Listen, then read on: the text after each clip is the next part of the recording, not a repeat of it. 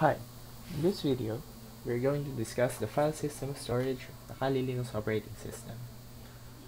So it's chapter 2, and let's get into it. First one is File System Hierarchy Standard, or FHS. Kali Linux is organized to be consistent with the File System Hierarchy Standard, or FHS, allowing users of other Linux distributions to easily find their way around Kali. The FHS defines the purpose of each directory. So, to sum it up, the FHS defines the directory structure and directory contents in Linux distribution. So, it's pretty much Linux standard for its directory structures. They always use FHS. It's the generic one.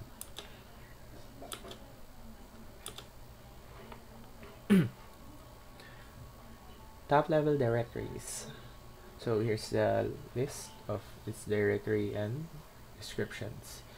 Bin for basic programs, boot, Kali Linux kernel and other files required for its early boot process. Dev, device files, etc, configuration files. So all kinds of configuration files will be stored in this etc directory. Home, users' personal files, lib, basic libraries, media, mount points for removable devices such as CD-ROM, USB, keys, and so on, MNT for temporary mount point, OPT or option, extra applications provided by third parties, root, administrators' personal files.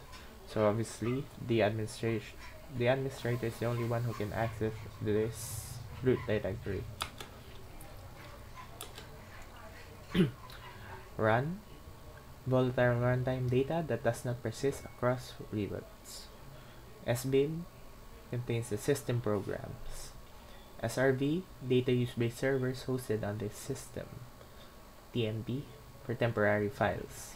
This directory is often emptied at boot. It's like the cache files. The cache in the term for Windows. USR, user, contains user applications. var, variable data handled by daemons. These include log files, queues, spools, and cache. The daemon is a type of process in the Linux operating system, but we will discuss that on later chapters. Proc and sys, they are used by the kernel for exporting data to user space. Visuals. Here's a visual representation on how the Kali Linux FHS looks like. So you can see, here's how it's built. So the slash over there, then all of the top level directories are first in line. As I told you, if you would look at etc, all kinds of configuration files will be stored in there. The default rc.d, stamp, sysconfig, x11. The home, the users Rick, Anna, Emmy, Bob. Then for MNT, temporary mount point, CD-ROM, and floppy. Then the user applications are there too. There's the list of the user applications connecting to the bar of the connection of the USR. And the variable var directory contains that also a list of variable data.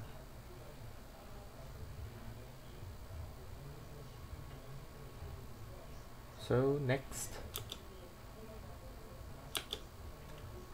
user's home directory. User's home directory is often referred to by a tilde. The command interpreters automatically replace a tilde with the correct directory, the one in the home environment variable whose usual value is home/user. So it's a variable, so of course obviously you can change it to however you want, but the constant value will be home/user. Some programs also use multiple configuration files organized in one directory. For instance, the ~/.ssh/. These configuration files stored directly in your home directory, often referred to as .files. Graphical desktops usually have shortcuts to display the contents of the desktop directory. Like the Windows, we can see our desktop path from just a single click.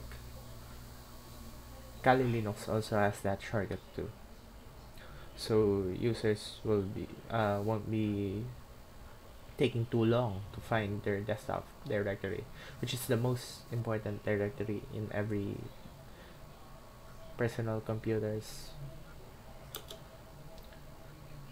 The email system stores incoming emails into a mail directory.